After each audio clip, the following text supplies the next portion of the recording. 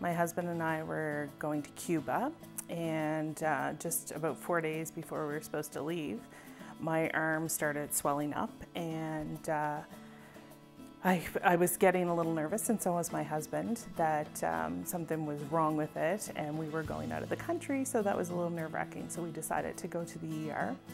I had a pain in my arm, and it had swollen up probably about 3 months before that, and I had gone to the ER then, and the doctor had put me on muscle relaxers and pain pills. I met with Dr. Murnahan, and I had told her that I'd gone through this before and that I just needed some muscle relaxers and pain pills. And she said, well, we have to run some tests. I'm not just going to write you prescriptions. I said, okay. So she did some blood work, and then that came back that my white cell count was up.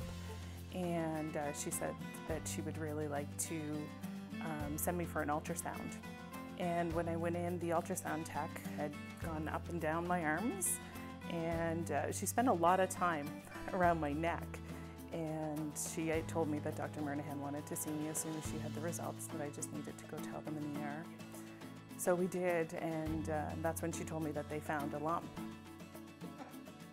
They took out half my thyroid the first time, and that's when they found the Hürthle cell carcinoma, is the type of cancer that I had. And then the other half needed to come out right away because it can be an aggressive thyroid cancer. Thyroid cancer is probably the best cancer to get, but that being said, this was one of the not so great ones to have for thyroid cancer. We walk into the oncology unit, and there's a feeling that everybody there is just so kind, and it feels good when you walk in there. Treatment closer to home is a new paradigm in cancer care.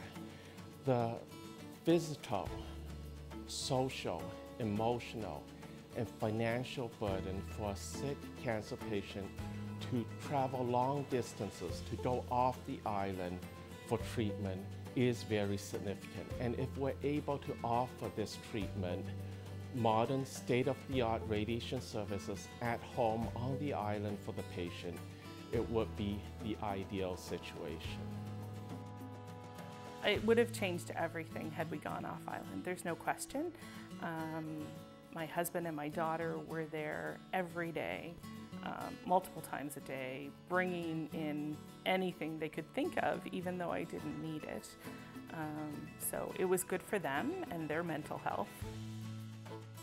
When that happens, that changes your life, and you decide that you're going to live every day and seize every opportunity and take chances. And it reminded us that none of us are promised any time, and you really have to live your life to the fullest every day.